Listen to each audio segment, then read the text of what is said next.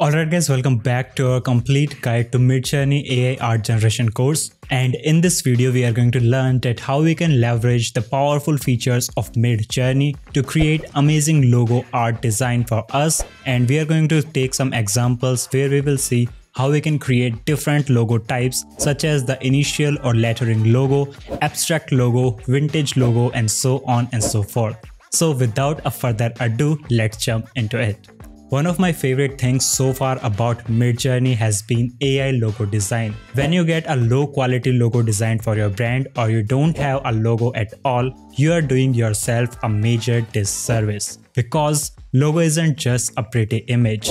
It's a shorthand for all of the values that are important to your brand and your reputation. There is an entire world behind each of these graphics that you are seeing right here on your screen. When you see any one of them, something remarkable happens. Conscious or subconsciously, your brain is flooded with stories, emotions, and experiences. And it happens in an instant.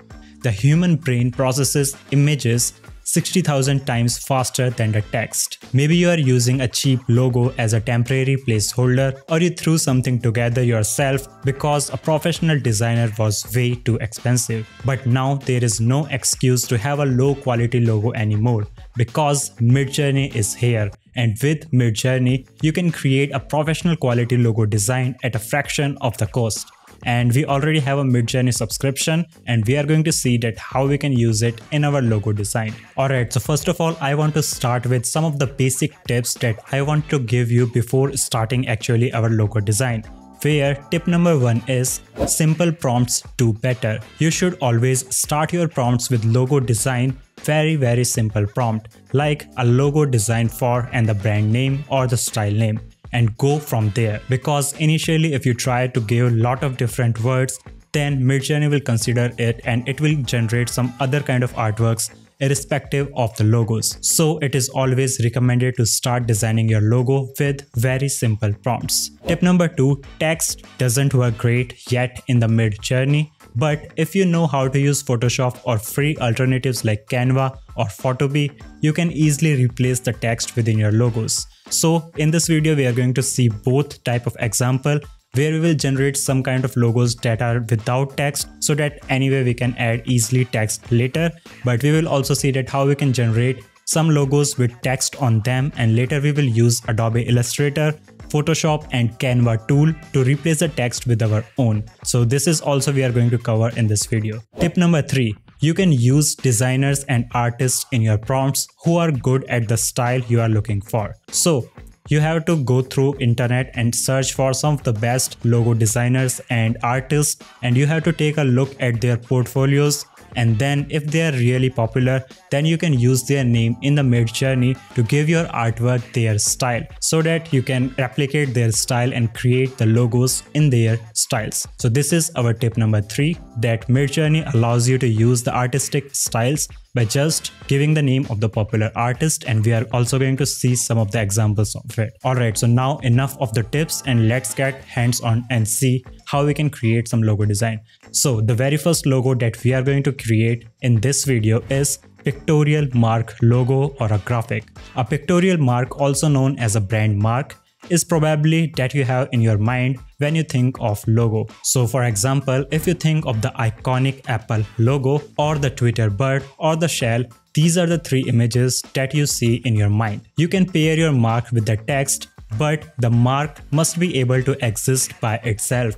Because of this, it can be a tricky logo type to use for new companies without strong brand recognition.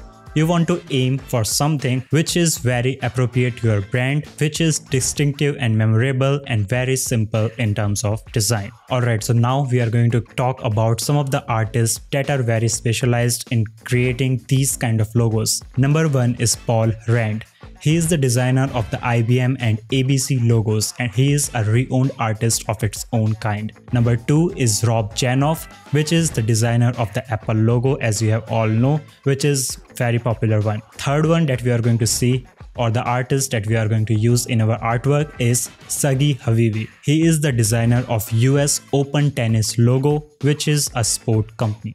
So we are going to see how we can use these three artistic style while creating a logo for our own custom brand. So let's get started. Alright, so the very first logo that we are going to create is for a food brand which has panda as in its logo. So let's say our brand name is Food Panda, and let's create some logo for it. For that, we are going to write our prompt, and I'm going to write imagine a simple vector graphic logo, and we will mention our brand name, which is Food Panda, for a company named, and then in columns or in quotes we are going to write the name, which is Food Panda. Okay, and then let's hit the enter key and see what MidJourney generate for us. Alright, so here if we take a look at it, it generated all of these amazing kind of artworks. But here if we see closely, these are not a bad start. The starting is very good. The first one is amazing. As we already know, text doesn't work too good in MidJourney, but if we want, we can easily replace those text. And in this second logo, if we see, it is also good. So for the starting, these logo designs are good, but we want something very simple so that we can easily convert them to the vector by using Illustrator. These we can also work on by using Canva. We just have to simply replace those names. But let's also see how we can make it more simple so that we can create a really good vector logo. For that, what we are going to use is, as we already know, there is a no parameter in MidJourney. So we are going to write a vector graphic logo of a panda, and instead of the food panda, we have written simple, minimal, and after using the no parameter, I have put this thing which is realistic photo details. Alright, let's hit the enter key and see this time if it goes better, because what we wanted is, we want to make our designs as simple as possible, because here we are aiming for logos, not just regular graphic designing or some kind of branding. We want perfect logo that we can use for the future purpose. So let's see that this time the results are more simplistic or how they are. Alright, so this time our art or the logo is quite simple, and we don't have text in almost 3 of them. Only one have the text of Adidas, and we can remove if we want, but we basically get some kind of panda icons or the vector graphics. Now, it is very simple to create logos from them. You can easily import them to the Illustrator that we are going to see in our next video. But these are what we are exactly aiming for. It is very easy to just add a text in it, and after adding the text, you can easily remove the background. But here one thing is missing, which is some colors. So instead of all of these white things, we want some colorful things, but not as complex as our first example. So let's see how we can do that. So let's try out writing imagine, and we are going to copy our first prompt, a simple vector graphic logo for a company named Food Panda. And this time we are going to combine both of these prompts, and we are going to write the no parameter with realistic photo details. Okay, then hit the enter key and see what it throws out. Alright, so if we open it up, we can see again there is a too much text added in it, and we don't get actually the logo that we want. In our case, what is good is the first result is the best one among all of these 3 results that we have tried. The third one is not that good, but it is good for some kind of other sort of branding, but this logo is not what we are looking for. We are looking for a hybrid logo where a panda and doing some kind of food activity. So this time we will explain it in more detail. We will say a vector logo of a panda eating food.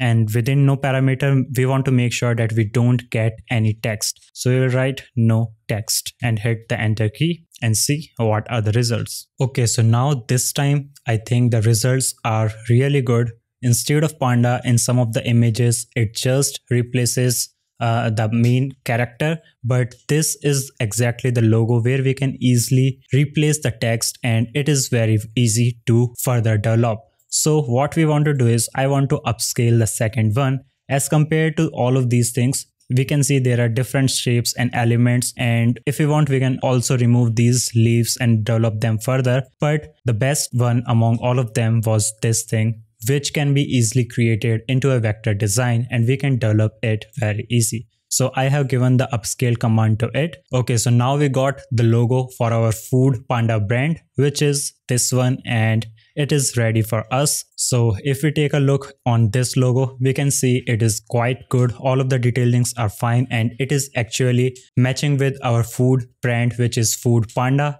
Here we have a panda eating the food, and it is very easy to convert this logo into the illustration. So this is the final logo that we have decided, and it is looking really good, where a panda is eating its food, and this text is easily replaceable, and we will write the food panda. So in our next video, we are going to see that how we can change the text of all of these logos, and we will create final version of them. So this was the first example of the pictorial logo type. So that's all for this video. I hope you enjoyed it. Thank you so much for watching, and goodbye.